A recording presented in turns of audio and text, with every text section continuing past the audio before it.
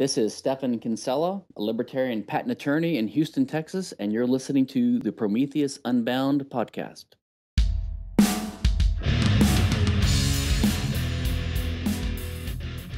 You're listening to the Prometheus Unbound podcast, Episode 1, Interview with Stefan Kinsella. This podcast is the audio counterpart of the Prometheus Unbound webzine, a libertarian review of speculative fiction and literature, featuring news, reviews, and more. And we are your hosts, Jeffrey Allen Plauché and Matthew Alexander. We're libertarians talking about speculative fiction. I'm the editor of Prometheus Unbound, an independent scholar and political philosopher, and a freelance writer, editor, educator, and web designer. And I'm the primal leading Spanish-speaking, soccer-watching, heterodox author of libertarian science fiction novel, Witherweed. So, Jeffrey, what's been on your agenda recently? What have you been reading? Well, I haven't had a lot of time for reading lately. I've been working on the website and planning the podcast and everything, but I did manage to finish reading Cameron Hurley's book called God's War. I think the third book in that trilogy just came out recently, but I've only read the first novel so far. It was interesting. Very Is that fantasy? It's kind of both science fiction and fantasy in a way. It's kind of those science fantasies where the magic is kind of explained by science. Mm-hmm. It's an interesting book, some interesting world building. It's set some, I guess, unspecified time in the future. Definitely thousands of years on a different planet, and it's Muslim cultures, some different countries at war with each other in holy wars, and the entire economy and so-called, I guess, technology and magic systems are based on genetic engineering and bugs. Everything. Okay. It's weird. There's cars, they call them bakis or something, and they're powered by bugs. Yeah, and there's the magicians all control bugs. Like that's one of the things that's kind of I'm not sure about with the book is because I'm wondering if human beings actually learn to coexist with bugs so readily. We're talking about everywhere. Regular size bugs or big bugs or what? Regular and giant big bugs. Like but Okay. mainly there's there's bugs in every building. Some people are just crawling with bugs, especially the magicians. And they're so prevalent that it's I don't know. I'd be grossed out by it, but maybe people get used to it. I don't know. So that's one of the issues. Although it's very interesting and imaginative, though. Libertarians might not like the book because the main character, protagonist, is I think we consider her to be very evil. She's a government assassin and a mercenary who one of her main jobs has been to go and pick up boys who've deserted from the front, the front lines of the war, and bring them back or kill them. Oh, interesting. So, yeah, she's done a lot of bad stuff in her past. You don't have to like protagonists to enjoy this story. True, and she may be reforming, so that's one good aspect of it. And there are some other good side characters that are more appealing to us. Another issue I had with this book is, despite the imaginative world building, there were some anachronisms that threw me out of the story on occasion. This is thousands of years in the future in a Muslim country on a foreign planet, and yet we still have sodas in bottles, vodka, whiskey, things like that. So it's those kind of things. Contemporary. Are those really still existing? I mean, yeah. And sometimes the pedals in the car are referred to as gas pedals, even the cars are powered by bug juice or whatever. Yeah. So it's little anachronisms like that kind of threw me out of the story sometimes. But it was an interesting story, interesting world building, and I've never seen an economy and magic system based on genetic engineering and bugs like that before. So, so are the bugs magical, or what do they do? Well, there's some kind of weird, like the magicians have some kind of weird, like mental connection with them, so they can control them and stuff. Oh, okay. And they can do a little bit of healing and other things, but they can use some bugs to communicate or spy on people and control them for defense and attacking people and things like that. And then there's also these gene pirates and genetic manipulators who they have the technology to repair limbs and that kind of thing. Yeah, so it's interesting. Okay, is there a review forthcoming? Yeah, I need to get that one written up soon. It probably won't be out before the episode airs, though, so we'll see. So what have you been up to? Reading wise, not as much recently. I've been doing a lot of writing. The last novel I read was by John Ringo, and for crying out loud, I forgot the name of it. Can't think of the name of the novel, but it's kind of an interesting premise. A gate shows up in the solar system, and we get our first introduction. We humans get our first introduction to an alien species. The first to come through are just kind of neutral traders. They won't bother you. You don't bother them, that type of thing. The next group that comes through, though, is bent on imperialist domination. So there is the Earth comes under the dominion of this other species. The main character in the book discovers that maple syrup is highly addictive to certain alien species out there in the galaxy, and he winds up practically cornering the market on maple syrup and gets super rich selling that across the galaxy. And he uses his wealth to build a resistance to the species dominating the Earth. I can't believe I can't remember what the name of the book is, but it started out very interesting. I thought it was an interesting premise. I was engaged, following along, but it didn't really give you any great characters. It didn't delve into anything a whole lot. It was a lot of like highlights, you would touch down with the characters for a moment as they discuss some big project they were going to do, and then it would fast forward through a few things, and then you'd go to another meeting where they talk about another project they're going to do, and there wasn't anything really in the story to keep my attention. It felt like it was really glossing over a lot of things and went over a lot of ground. And sounds very plot focused. Is it an older book? No, it's not that old. A few years old at most. It's a trilogy. I think John Ringo is an older writer though, so it's probably got an older writing style. Well, it didn't strike me as an older writing style. Honestly, it struck me almost like an outline for a bigger novel. Okay. Just hitting kind of the main points, and you never really get in with the characters and in any interesting scenes of tension or whatever. It's just going through the major plot points as they have meetings discussing what they're going to be doing. No real memorable characters. The reason I picked it up is because there was in one of the reviews of my book, someone had compared an aspect of my book to John Ringo style writing. So I was kind of curious to read that. Okay, I guess you'll have a review up for it before long, huh? Yeah, actually, that'll be my next one. So Live Free or Die, that's the name of it. That one, I've heard about that one. Bad with names. Yeah, Live Free or Die. Didn't that win the Prometheus Award or something? It may have. I wouldn't call it libertarian. That doesn't mean it's not going to win the award, though. No, you're right about that. As we found out this year, you don't have to be very libertarian to win the Prometheus Award for best libertarian novel. No, you don't have to be libertarian. Full stop. Yeah. Omit the word "very." I mean, I think they're desperate for different entries. But sometimes in fact, even the one book we read, McLeod even expressed surprise on his own blog that his book had been nominated for a Prometheus Award. He said, I don't know what they're doing, but well, that's not the first time, I'm sure. We can have a link to that on the show notes, as well as the one to mine. I just remembered another criticism I had for the Cameron Hurley book, and it's not a major one, but the main character, her name is Nyx. She's supposed to be this badass assassin, character. But for like maybe 2/3, 3/4 of the book, you don't really get to see much of that. She almost seems incompetent. Maybe it's because her opponents are so badass themselves that she's having a hard time, dealing with them with her motley crew of mercenaries. But you don't really get to see how badass she is until towards the end of the book. And it could be done on purpose to show that despite how badass she is, she's not the only badass in the world, and she's facing better funded opponents with greater number who know more about what's going on than she does. But it seems like almost too much, telling, not enough showing. So I'm not sure which is the case here. Well, but, to start the book out, certainly it'd be a good idea to show her at the height of her powers, and then maybe have her run into something that causes her some problems. Yeah, that's what I was thinking. Have a scene somewhere early in the book to show how badass she is. So in context, you understand that when she's struggling later on, it's because her opponents are badass too. Yeah. Well, I think we've probably gone on long enough. Let's get to the main course.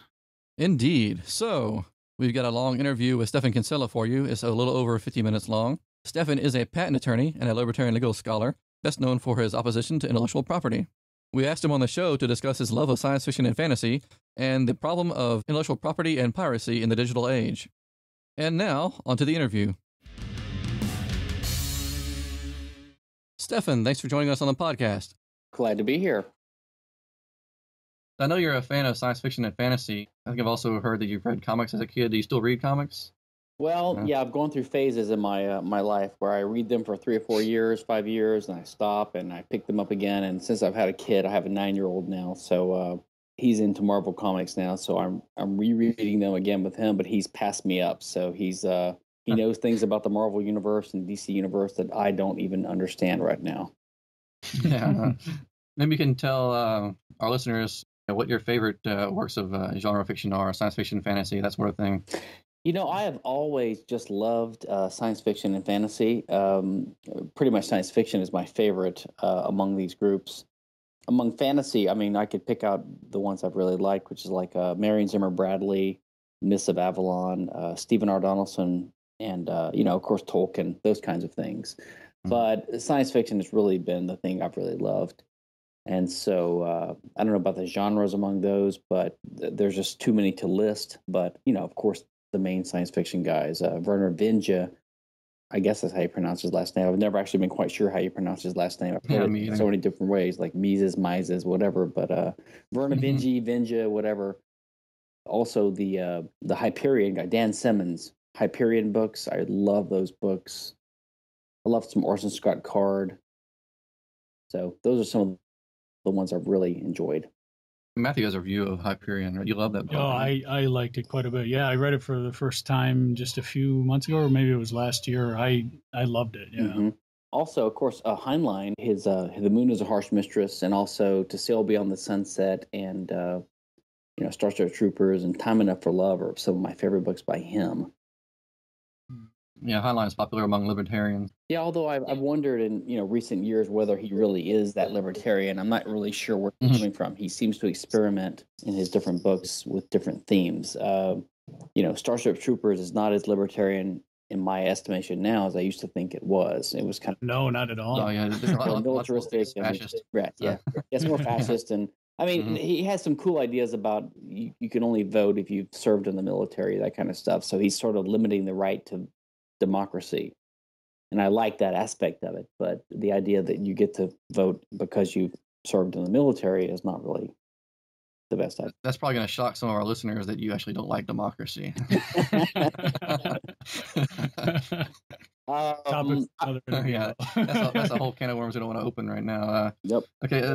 What about in film? What type of science fiction fantasy have you liked in film? Well, I remember I was I don't know, a young kid when I saw Star Wars in '76. I was 11 years old, and I of course love that. And Star Trek. I've always been a Trekker, and Star Wars, and just the classics, the classic sci-fi movies. Really, one of my favorite movies of all time is probably Groundhog Day, which is not that science fiction, but it's a little bit. So it's just more fantasy, huh? Yeah, more fantasy. You mentioned you saw The Hobbit recently. Did you like that?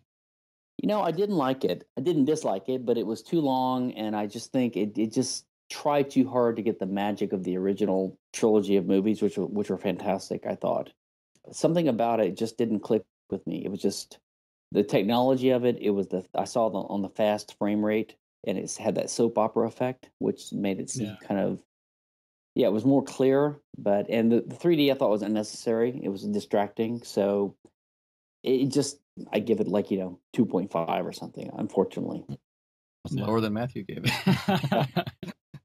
Yeah, I actually saw that. I saw it over the weekend. I meant to put a comment on the website. I'll probably do that soon. I think I agree with a lot of the criticisms that people have had about it. Well, I think I might have enjoyed it more as just pure eye candy. Yeah, I just enjoyed watching it. But did you see the 48 or 24? I think I saw it 24, and I didn't see it. Didn't look all like cartoony to me. So I think I saw 24 frame rate.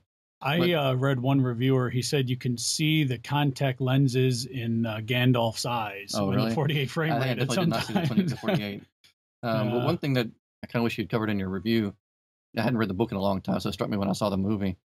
Is how much of a unlibertarian jerk Gandalf is in the beginning of the movie. He vandalizes Bilbo's door and trespasses on his house, and basically has a party against his wishes in his house, and drags him on a dangerous journey, all against his will. It's almost a unlibertarian angle to the story. That's true. Although the last time I read the book, I wasn't yet a libertarian. So same here. Yeah. So it struck me when I watched the movie again. Yeah. Have you read the book recently? I read the book recently about a year ago. I reread it with my son at nighttime. And my wife, just because they had never read it. And watching the movie, I was thinking, man, there's a lot in this movie that is not in the book, which actually didn't bother me. I assumed they grounded it in Tolkien's note. I think the Radagast stuff was not in the book that I recall, and of course that didn't bother me. It's just that you could tell that they were putting a lot in that wasn't in the original, and I wonder if they were trying to drag it out just for monetary purposes to have a trilogy or whatever. But it was just something about the movie just was below the level of the first trilogy of movies in my and my wife's estimate. Yeah, I think some stuff they got from the appendices and other background material that he wrote, and other things like Radagast they almost entirely made up. He was mentioned in The Hobbit, but I think that's it. He never makes an appearance in the book. And one person who's a Tolkien scholar mentioned that the whole rabbit thing, the super rabbit sled, might have been made up by Guillermo del Toro. But before we move on to your forte, intellectual property, could you maybe mention a few of your favorite libertarian works of fiction for our listeners? Yeah, I mean, I used to, I've gone through phases in my life where I look for libertarian fiction sometimes, and sometimes I don't for different reasons. But I think early on, of course, I loved like J. Neil Schulman's Alongside Night. I loved, of course, Ayn Rand's Atlas Shrugged. I would say that The Fountainhead and Atlas Shrugged, which are sort of libertarian fiction, at least Atlas Shrugged, were the catalyst for me getting interested in all this. In retrospect, I think of The Fountainhead as more of a tale of IP terrorism. I don't really. I mean, it's got some individualism messages, but not really realistic and anchored in the way that the real world works in terms of satisfying your customers and in terms of politics. I'm just wondering what I really ever saw in The Fountainhead, to be honest. Atlas Shrugged I loved. I recently reread it for the third or fourth time, and I thought it was much better than I thought I would think it was at this point in time. But of course, there's also L. Neil Smith's The Probability Broach and The Gallatin Divergence, which I loved. And, when you're sort of a young libertarian, you read these things and you see this whole world portrayed, and you get these ideas of how things could happen, and they just stick in your mind. I mean, all of these ideas in The Probability Broach and Gallatin Divergence about the way criminals are dealt with. I remember there's a scene in one of those two by L. Neil Smith where someone is a suspect in a crime, and he's caught and he's put in a 4-star hotel for like 4 or 5 days until they can figure out what happened. And the reason they put him there instead of putting him in a jail was because in case they're wrong, then the damages would be much less because he's put up in a nice hotel for a while. So there's all these kind of cool ideas in those kinds of books. Of course, Ayn Rand's Anthem and some of the works I've read in more recent years too, like We and others. But it's hard to identify explicitly libertarian fiction now that's not too preachy, etc. But I always look for it. I think that's a major danger for libertarians who attempt to write fiction, especially if they've read Ayn Rand before, as they tend to be too preachy, almost like Bible thumpers, hitting people over the head with their libertarianism, like long speeches, giving out theory and all that stuff. Yeah, I think one thing about Rand that I actually have come to appreciate, I really believe her when she explains that her motivation for being a philosopher was just to inform her storytelling. I mean, she just wanted to be an artist. And I think she tried really hard in Atlas Shrugged, for example, to portray a world in an artistic way, right? And the philosophy informed it, but it wasn't about hitting you over the head with philosophy. Although she did that, but maybe that was just an artistic misstep. But her attempt was to portray a world. I think I read by Vince Aprinowitz a few years ago a book called The Black Arrow. The Black Arrow, yeah, I read that a few years ago. I don't know what you thought about it, but I honestly, it was just horrible, horrible, horrible. I had trouble believing the characters. Yeah, and plus it was very misogynistic, I thought. But I'm reading one. I'll tell you what, I'm reading one right now by. Do you guys know of Robert James Bidonato? Never heard of him. Yes, I do. He's an objectivist. He's like an old school objectivist. He used to edit the magazine of the David Kelly groups. I guess it's called the Atlas Society, called the New Individualist or whatever.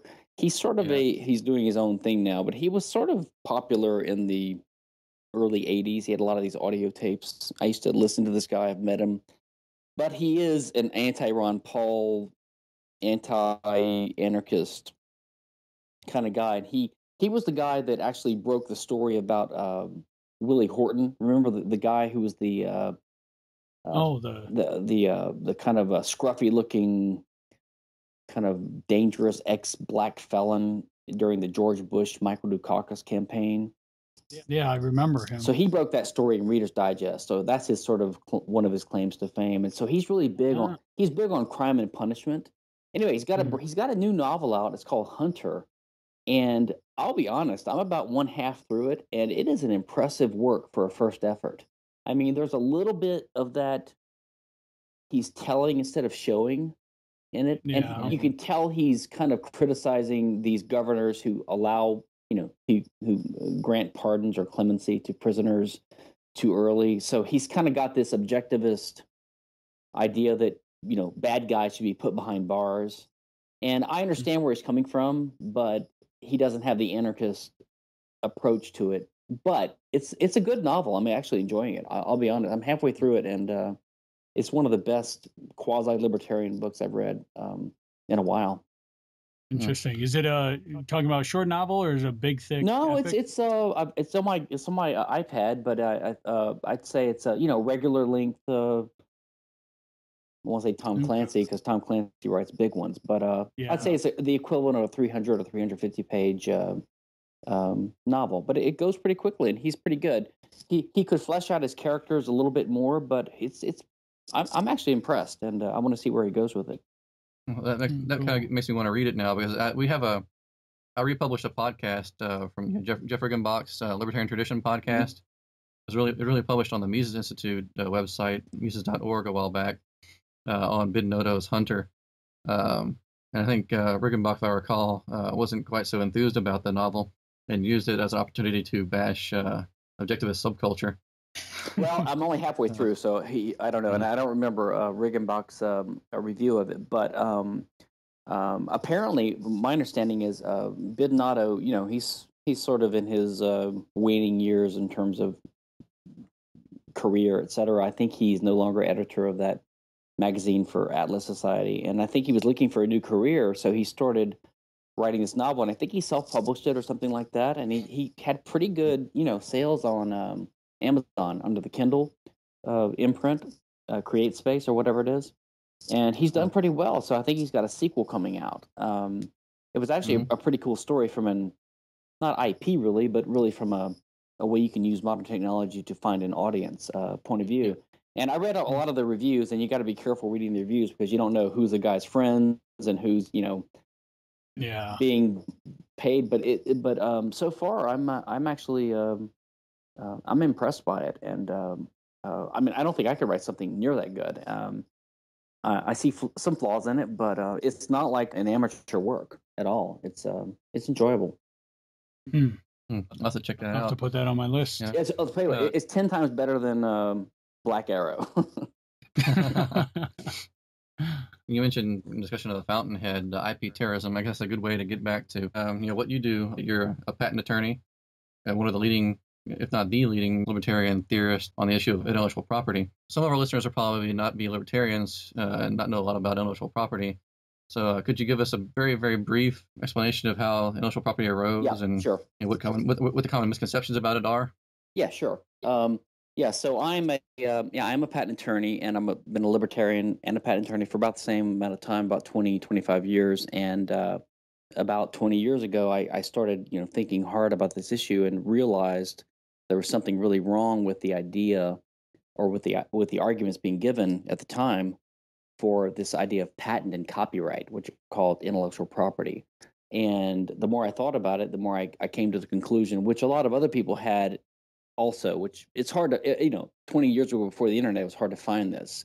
Now you can find it all over the place. But in retrospect, in recreating and seeing the strands of this thought, there's been a strong undercurrent of opposition to patent and copyright for a long time, even for centuries in a way, depending upon the phase of history that you're in.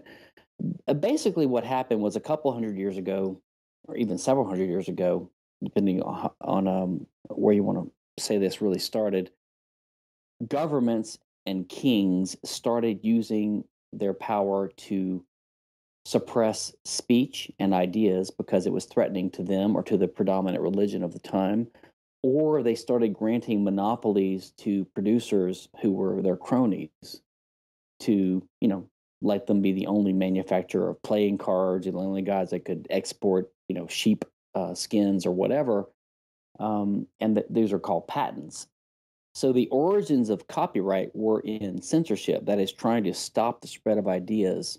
So, in other words, the official publishing company that's authorized by the crown would have the right to determine which books could be published.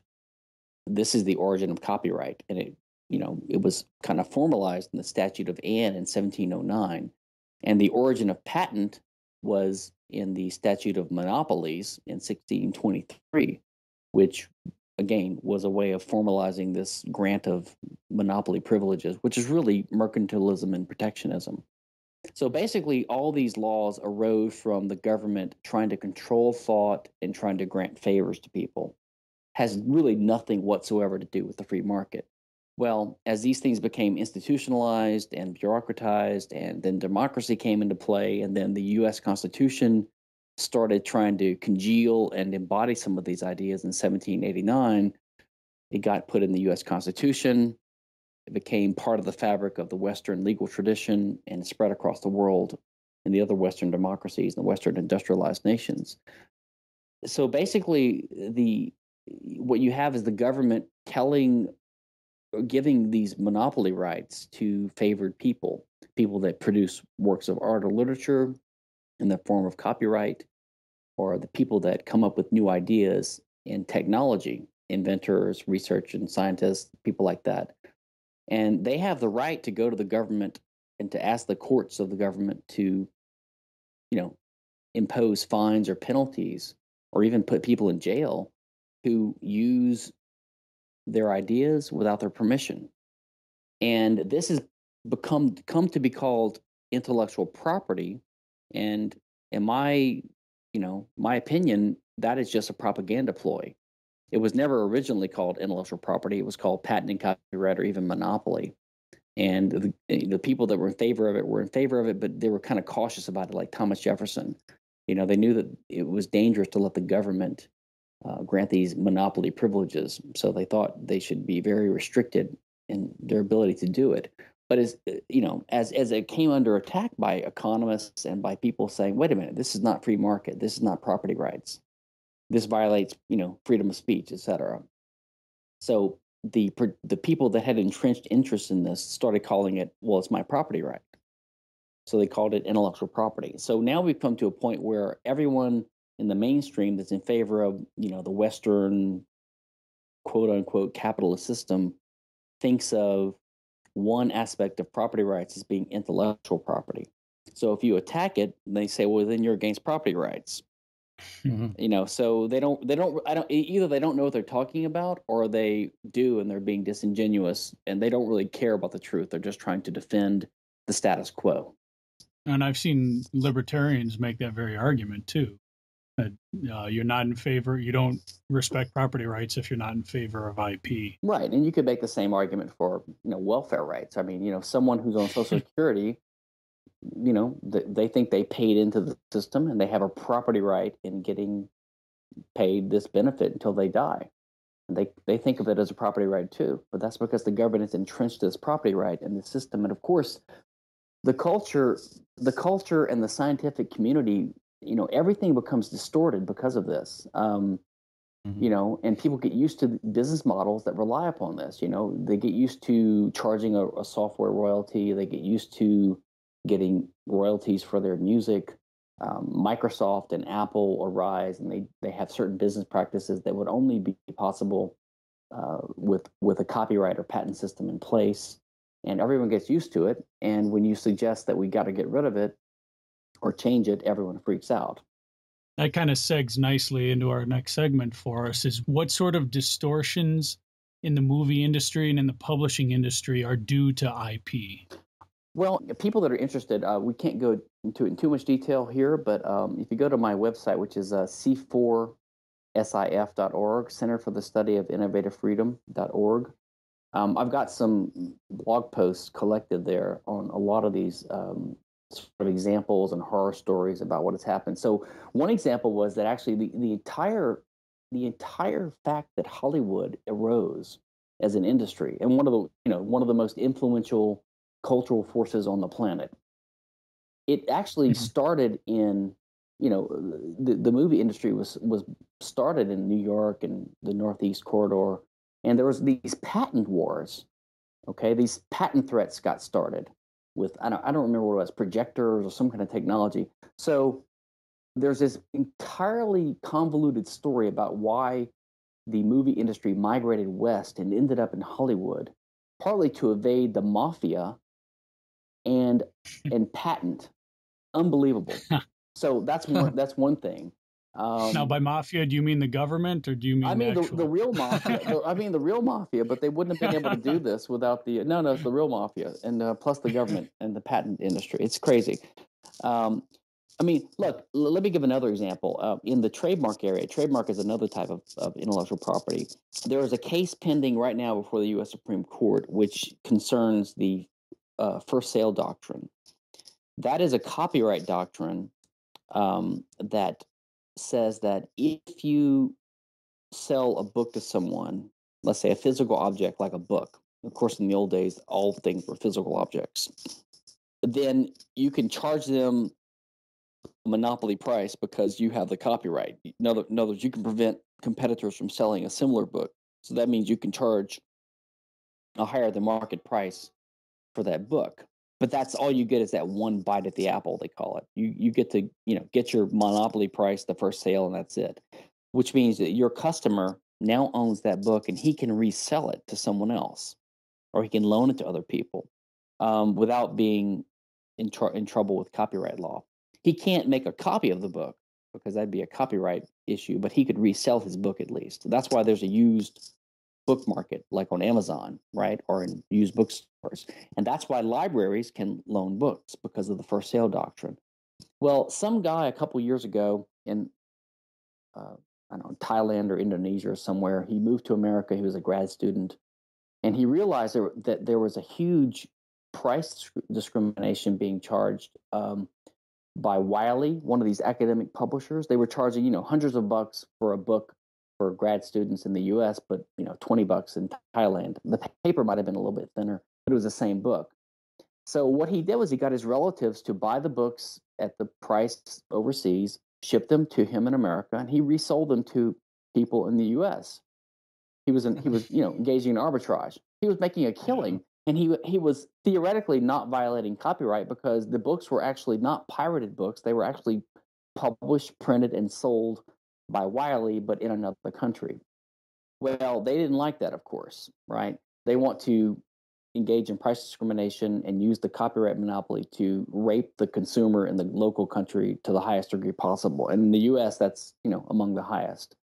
So they sued him, and the court held that this first sale doctrine, because of the way the copyright statute is worded, does not apply if the first sale is outside of the country. Now, and the circuit courts in the U.S. have split on this, so we're waiting for the U.S. Supreme Court to decide. But if they hold that the court in this case was correct, what that theoretically means is that every library in the country, in the U.S., every book that they have on their shelves that was bought overseas can no longer be resold or even loaned without violating copyright law. And not only that, like if you have a watch or a piece of furniture or anything with an artistic design on it that's potentially copyrightable that was manufactured outside the country, if you own this piece of furniture or whatever, this painting, you can't resell it without violating copyright. You'd have to get the permission of the guy you bought it from, which you might not even know, right? So now we have an orphan works problem, which is a book problem usually, affecting the world of real goods. And the reason I brought up the trademark issue, you talked about distortions. Another case that was similar was the Omega watch case, where Omega uh, had Costco buying watches, like let's say as a $10,000 watch, but it was being sold for like $4,000 in Costa Rica or something. So Costco sent buyers down to Costa Rica to buy the watch, and they're reselling it in Costco stores here for 8,000 or something like that. So they were selling it far less here than the retail price, but they were making a big arbitrage profit.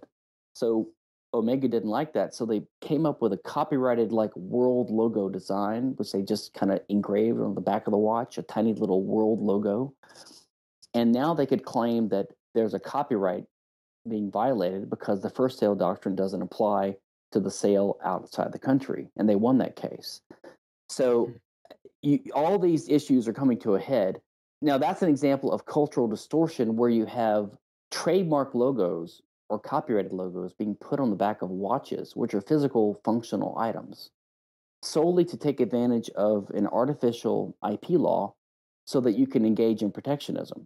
And another example of that is in the field of high-end fashion, where you have like the Louis Vuitton logo is put all over the purse.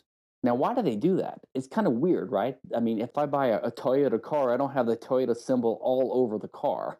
I mean, it might be on the front, but it's not all over it. It's not part of the car's appeal that it looks like a Toyota symbol. But these high-end fashion designers don't have copyright and patent protection, so they can be knocked off. So what they do is they start embedding their designs in the products themselves to make it part of the culture so that they can use trademark law to stop people from knocking them off. Now, that's not a huge, horrible thing in society, but it is a distortion. I mean, I don't think we would have this entire field of goods being made like this if not for patent and IP and copyright law. People who support intellectual property will probably say that these are just abuses, and that if we just reform the system to prevent these abuses, it'll work okay. So maybe you could briefly explain, why that's not good enough and why intellectual property is, as a whole, is unjustified. I guess it depends upon your approach to it. It's almost like taxes. You could say that if you reform the tax system, it could be better, right? If you give the taxpayers a bill of rights, if you have to make the government bear the burden of proof that you evaded taxes, or if you lower the tax rates from 54% to 32%, that's an improvement. But what's the optimal rate of taxation? I mean, the libertarian would say 0%, right? Or at least if you're a minarchist, it would be some very small rate that's sufficient to fund a barely minimum government. So that'd be like 2% or 1% or 0.5% or something like that. And analogously, in the field of IP, you can improve it by curbing abuses. But all that really means is you reduce the strength of IP rights, which is analogous to reducing the level of taxation. So if you make patent terms smaller, or if you make the copyright penalties for violating copyright less, in other words, you can't go to jail, or you reduce statutory penalties from $7,500 per infringing act to $2, or maybe no statutory minimum, but you have to actually make the victim prove damages. That would reduce the harm caused by these laws. That's true. But it wouldn't stop the basic injustice, which is that the government is giving someone the right to tell other people what they can do with their own property. Basically, the purpose of these laws is to slow down competition, to prevent there being what they call, dog eat dog competition. So the main argument for IP is that, well, if you don't have a monopoly over your idea, then if I go put an idea into the market, and if the main selling point of the idea is something that's, in the way it looks or the way it works, then someone else could just observe that and easily compete with me. And if they can easily compete with me, it's going to be more difficult for me to maintain a profit for a long enough time for me to recoup my costs of investing in this idea in the first place. Therefore, the government has to slow down competition and keep people from competing with me. But you see, this idea is nothing different than the same idea of the infant industry argument, or the idea that we need to have tariffs to protect, the industry in our country. Like the steel industry needs to be protected from competition from the Japanese, for example. Otherwise, they couldn't make a profit, and our steel industry is going to go out of business. So all this is just tinkering by people that are kind of central planners who want to say, we think we know what the American industry or the entertainment industry or the innovative or inventive industry needs to look like. And we don't think we're going to have enough of it unless we tamper with the market and stop people from competing with these guys. We need to give them a break from competition. So essentially, economically, it's nothing different than if the government were to have a completely free market and they were going to tax everyone and take that money and give it as a reward to the people the government thinks have promoted, come up with the most innovation. So basically, if the government were to do this honestly, they would just tax everyone, take $1,000 from every family in the US, have a panel of experts, and at the end of the year, the government would say, okay, if you think you've come up with a great novel or a great poem or a great painting or a great movie or a new innovation for a smartphone or whatever, come present your claim to us. And if we think you're worthy, we'll give you $1 million to reward you. That's exactly what the patent system does. It's hidden, just like the tax system is now, where we have withholding, right? People don't really see, or where we have sales tax and you don't really see the taxes that are being taken from you, or we have tariffs where we don't really see the cost the government is imposing on everyone. So the problem with the system is that it is anti-competitive, it undercuts property rights, it's protectionist, it slows down innovation on purpose, and it imposes costs on all of society without being transparent about it. My impression of intellectual property right now is that there's some type of tipping point that's been reached where a system that was always bad has just become absolutely absurd. Is that your impression of things in the last 20 years or so? Yeah. So for patents, I think that patents have always been bad, but they've just sort of been like a drag on society or on the economy or on innovation. And they've also distorted things, right? Because the patent system rewards some types of innovations, but not others. So, for example, it rewards practical gizmos and creations, but it doesn't give a patent right for abstract ideas, basic science, basic research, mathematical theorems. So, of course, that tends to distort and lead to a skewing effect in the economy, where companies will throw more money behind the former and not the latter because you can get a monopoly behind one and not the other. Just like the fashion industry tends to put their money behind designs that they can get a trademark behind, right? So, so you can see the distorting effect. And I think it's accelerated in the last 20 years, not because of the internet so much, but because of internationalization and just because of the pace of technological change. I think the internet's helped to expose it and to publicize it. So now we're all, every day or two you can read just 2 or 3 days ago, there was this company called Marvell, which makes some kind of chips. They were hit with a $1.2 billion patent jury verdict for infringing, I think it was Cornell, or no, it was Carnegie Tech's Carnegie Mellon University's patents, and the judge could still triple that with what's called treble damages. So it could be a $3 billion verdict. Wow. And it's not even over yet. I mean, if they win, then I don't know much about Marvell, but they're not like on the level of Apple. So $3 billion is a lot of money to a lot of companies. Not a lot of companies make $3 billion of profit, right? And of course, now you have the situation where the big companies all have understandings with each other, yes, but none of the little companies can break in. And that's a natural flow in a free market, is the little guy innovating and breaking into the scene. Yeah, so I think what's happened in the patent arena, that's the innovation technology arena, is that the patent situation has definitely gotten worse because these rights have become part of the economic currency of Western quote unquote capitalism. Because you know that if you have this right to sue, you can sell it and trade it, and that's why these patent trolls have emerged. Patent trolls are so-called non-practicing entities who can sue people, and they don't really make the products; they just go around collecting tolls. Although, in my view, patent trolls are less harmful than actually practicing entities, because the patent troll just wants a fee. He just wants you to pay a little charge. You can go about your business. But I guarantee you, Apple, as the quotes from Steve Jobs have made clear, he wanted to kill all his competitors who made anything similar to an iPhone or to an iPad. He wants to get the government courts to issue an injunction saying Samsung, you cannot, or Google even, he's a little bit afraid to sue Google, I think, but you cannot make a competing device at all, or you've got to change it a lot and make, gimp it up and gum it up. So that's bad enough. But I do, in the copyright front, I think you're right. I think in the copyright front, copyright was always in the background. I think what happened was copyright arose out of censorship, as I mentioned earlier.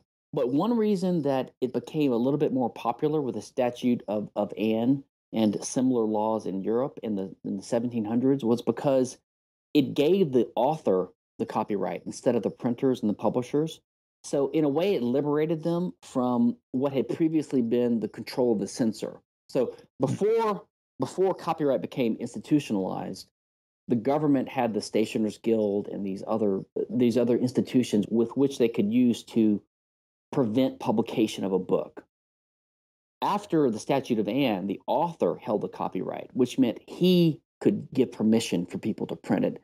So in a way, it was popular because it liberated them from outside censorship. But it became seen as the right of the author to stop people he didn't want to publish it from publishing it. It became seen as a way of making money, and it gradually morphed into that. But even so, it wasn't that harmful. It gummed up the works, kind of like the patent system did and still does today, until I think the copyright term was extended and extended over and over again by corporate interests like the Disney Corporation. It used to be 14 years originally, plus 14 years, one more extra term you could extend it to, and you had to apply for it, and you had to pay a registration fee.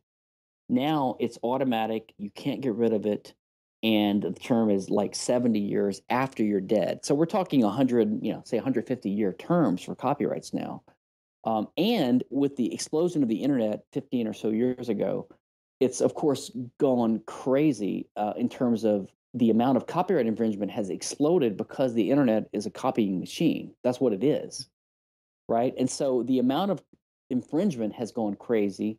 The penalties have gone up, and the government is now using it. The state is using it as an excuse to regulate the internet. So basically, you have the state using pornography, like child pornography, terrorism, online gambling, and pirating, copyright piracy, as an excuse to regulate the internet because they hate the internet, right? So the state is using copyright as an excuse, which they tried to do last year with SOPA and PIPA, the Stop Online Piracy Act, and they protect, I forgot what PIPA stands for. They failed, but they're implementing these things piecemeal, one by one. So I do think it's much, much worse. I think copyright is much worse of a threat to liberty than patent is. Patent is a huge cost on society, but it slows things down and just imposes a kind of like a tax. But I think copyright is an extremely severe danger. But luckily, I think that the advent of torrenting and encryption has allowed people to find a way to get around it. So there's a silver lining there. That kind of brings me to the next point I wanted to touch on. What do you see happening in the future? You've got the forces of Mordor at the top who are trying to impose their intellectual property laws, but then at the grassroots level, you have all these new technologies for circumventing things. What's going to come out of all of this? I mean, it's hard to predict. I think it's a little bit like the drug war, where the drug war has been an obvious, quote, failure, if you want to look at it like that, for 3, 4, 5 decades. But the government still keeps ratcheting it up, saying that it's like the war on terror, right? It's a failure, but they use that to demand more resources.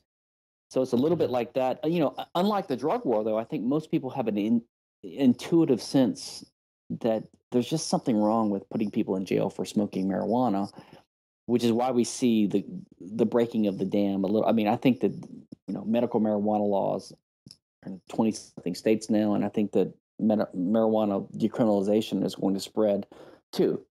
But the problem with IP is it's seen as a type of property right, so there could be some inertia there. On the other hand, the young people and people that are good with the internet, everyone's a pirate, and everyone knows this, right?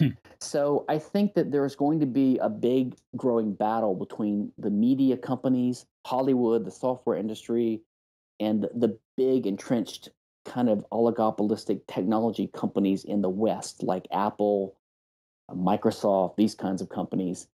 And they have the influence over Congress, right? And then the U.S. is still the big player on the block, and the U.S. is trying to twist the arms of all these other countries like China and Russia, et cetera, Canada, Mexico, India, to adopt our kinds of IP laws. And they make some progress, but it's kind of halting. My hope is, and I think there's some reason to think this, is that gradually over time, people are just going to see that copyright is just sort of like prohibition. At a certain point in time, everyone's going to realize this is nonsense. It's crazy. But what I'm really afraid of is that until we break this utilitarian mindset that everyone has and everyone's brainwashed with, that the purpose of law and the purpose of government created law is that we need to come in and tinker with things to try to make sure there's enough innovation and enough creativity and have a balance. As long as we have that mentality, it's going to be hard to eradicate it altogether. But my hope is that as a practical matter, copyright is going to basically become a non-issue. It's going to become something that's going to be applied only to commercial interests and people that are visible, which means more and more people will become invisible.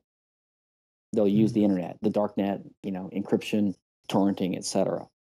And they're doing it already. So I think that's one really good thing. So I just hope that over time people start looking at IP as a joke, and they start realizing that it's nothing, that's not really part of property rights, not part of liberty, not part of justice, and that it becomes illegitimate in people's eyes. Let's hope.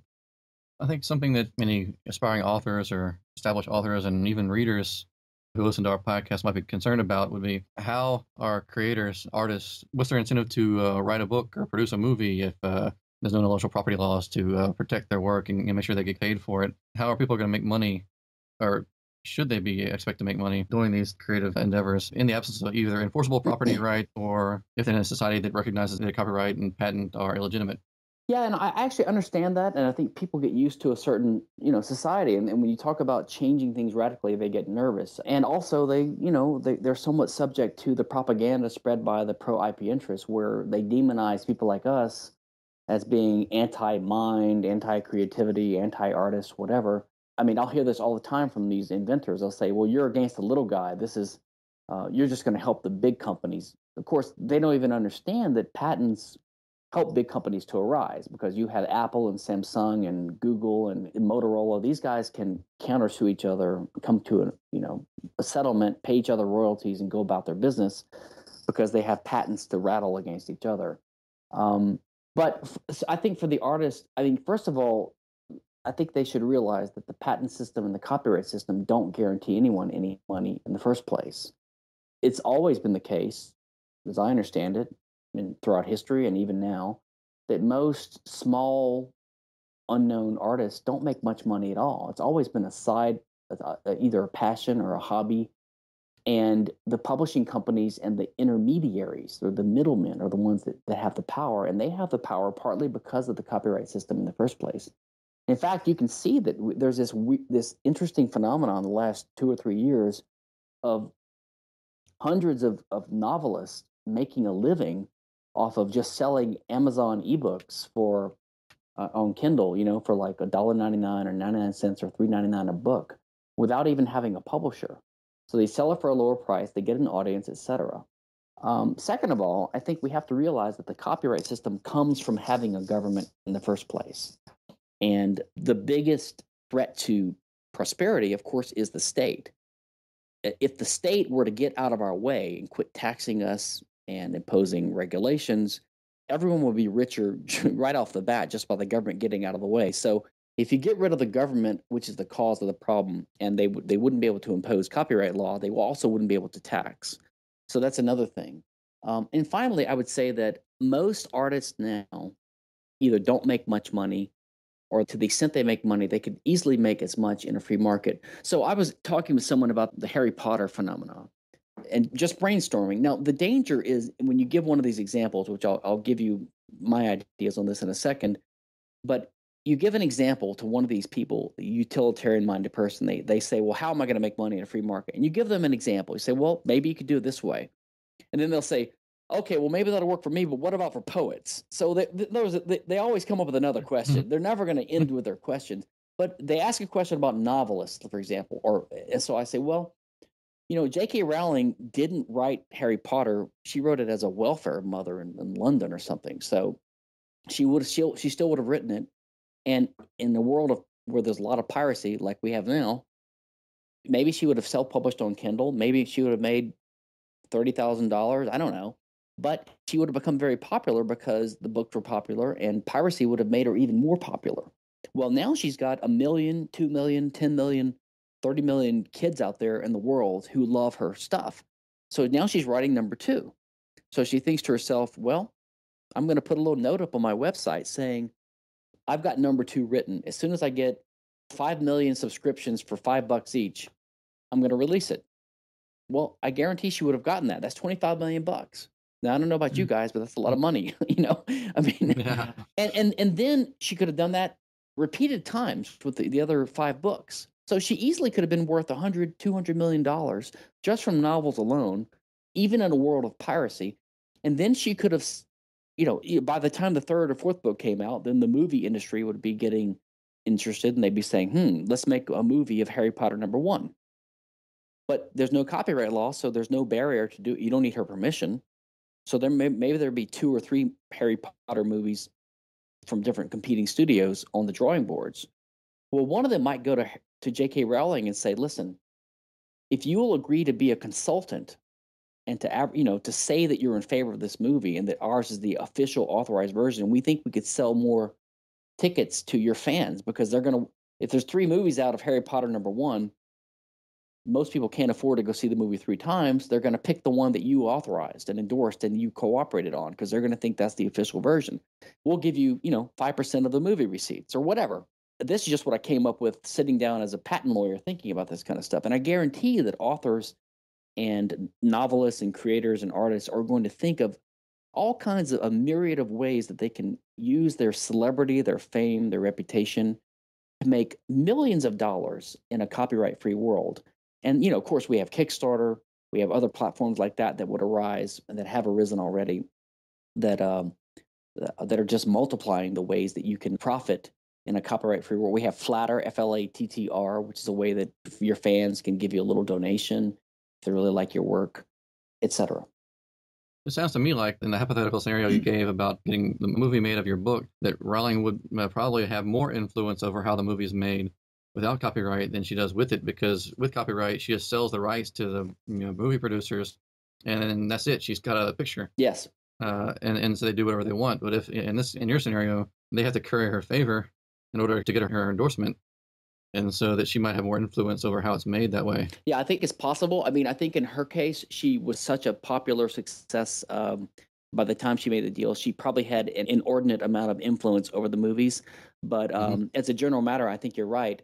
I mean, not only that, I mean, listen, she's not going to go out and spread love about the movie made about her book unless she really believes in it. So they're going to really want to please this author because they really want her to believe in it and to promote the work and to participate in number 2 and number 3 and number 4 down the road. Yeah, I agree completely. I think without copyright, you have the same kind of distribution that you do under copyright with traditional publishers in terms of who succeeds and who doesn't as an author. You'll have a few people who somehow become viral, break out, and make crap loads of money. And you'll have people who get by with a few hundred sales a month, or some people with even less. But that's the same thing that happens now with the traditional publishers. You have a few, breakout stars who basically support everybody else that the company publishes. And most people don't even make enough to live on. Yeah, I think with technology, that model may be changing a lot because the cost is going down. And my friend Jeff Tucker and I talk about this a lot. And one thing you mentioned brings this out is that people talk about the first mover advantage, right? And sometimes the IP proponents dismiss that. You say, well, you can just instantly go compete with someone. Well, I don't know how many books were published this year. Probably 10 million or 50 million books were published in the world this year. I mean, it's tens of millions of books are published every year, and I'm just talking about books. I'm not talking about paintings or posters or magazines or movies or whatever. Just say books alone or TV shows, whatever. So you've had tens of millions of books published, and like you say, some of them are hits and some are not. Well, if you're a pirate, you can't just go copy everything that comes out. I mean, what good would that do? I mean, are you going to go in the business of hosting a server like the Internet Archive and do the world a service and copy the entire world's output of literary production every second? No, you're going to be selective, and what you're going to do is you're going to sit back and you're going to wait, and you're going to see which books are the breakout books, which are the popular ones, which means you have to wait and see. In other words, you have to wait and see which ones become popular. So we realized that, okay, finally Harry Potter's popular. And now I know that what are the vampire movies that are out? The Twilight books, they're the Stephanie Meyer books. They've become the hit, but not these other books, right? So when you finally realize one book series has become popular, then you go pirate it. But by the time you do that, it's already become popular and the author's already sold millions of copies. In other words, you wouldn't have known to copy it unless they've already sold millions of copies. So the first mover advantage is almost like an a priori thing. It has to be there because you don't know who to copy unless you wait and see, what's popular. So that what that means is the author can always sell a lot of copies of a popular work before people get wind of the fact that it's going to be worth copying in the first place. And that's not to mention just the loyalty that fans will have. I mean, I heard Tolkien, someone was selling his books in the U.S. without giving any of the proceeds to him, and he addressed his fans and asked them to stop buying those copies. And they did, and they went out of business. Yeah, no, I think there's something to that, and that also goes to what's unnatural about the current copyright system, where it lasts for, let's say, 70 years after you're dead. I mean, I don't know if people would feel the same loyalty towards, I don't know, Christopher Tolkien or maybe his grandson or whoever's alive now, who's the owner of this, or maybe it's Warner Brothers. I don't know who owns it now. But yeah, I don't know. But during Tolkien's life, I think people would have some kind of loyalty to the guy, which means the natural kind of life of this loyalty thing is during their lives, which sort of makes sense, right? Because he's the creator. He's the one who should reap the rewards for it. Yeah, and the heirs of talented creators will have to work for a living, actually, instead of living off of their parents' work. Yeah, or they could do what Brian Herbert did, and he could maybe take his dad's notes and fashion them into prequels, and all he's done, he did something valuable for the fans, and maybe they would reward him for keeping his dad's memory alive and for doing the work to give them something they enjoy reading. Yeah, he's not just living off of royalties; he's actually producing something new. He is. Yeah, to actually earn the money he gets. I think we're coming up on an hour, and we promised you half an hour interview, so I think it's probably about time to wrap it up. Could you tell our listeners where they can find more about you and intellectual property and your arguments against intellectual property on the web, like your website and Twitter handle, that sort of thing? Yeah, everything's linked at c4sif.org or my personal website, stephankinsella.com. And my Twitter handle is nskinsella. N is for Norman, my first name, so it's nskinsella. And they can find you on Facebook and Google Plus under the same. Yeah, Facebook is also Facebook / I think nskinsella, and also Facebook / C4SIF. We'll be sure to put some links in the show notes. Yeah, thanks for joining us today and giving us an hour of your time. Yeah, we appreciate the time. I enjoyed it. Good luck with your podcast. Yeah, thank you. Thanks, guys. Okay, that's it for our first episode. We hope you enjoyed the show. You can find out more about our podcast at prometheus-unbound.org/podcast. And you can find the show notes for this episode at prometheus-unbound.org/PUP001. If you haven't already, you can subscribe to our podcast-only RSS feed at prometheus-unbound.org/podcast feed. On our website, you can also find links to our Google+, Twitter, and Facebook pages, and sign up to receive email updates in your inbox. You can find out more about me at gaplochet.com and as G.A. Plochet on most of the major social networks like Twitter, Facebook, and LinkedIn. That's GAPLAUCHE. I'm also on Google+, where I'm the most active, so please look for me there. Matthew's website is in development right now, but we'll be sure to let you know what the URL is when it's ready. You can find Matthew on Twitter at WitherWe, that's WITHURWE, and at facebook.com/GoCrew. We'd love to hear from you, so please do send us feedback. You can send us voicemail at 225-257-9596, or by using the Google Voice widget on our website. Or you can send us email at feedback@prometheus-unbound.org. Be sure to stay tuned as we have more great content for you coming up in future episodes. Next up is our first discussion episode, in which we'll be talking about libertarian speculative fiction, as well as introducing our Today's Tomorrow's Writing Prompt and Fiction Forecast segments. And after that, we have an interview with Jeffrey Tucker, the editor of Laissez-Faire Books. If you have any questions for us about libertarian speculative fiction, or for Jeffrey Tucker, please send them in soon. And finally, while you're waiting for the next episode to drop, don't forget to check out the website for the latest news and reviews.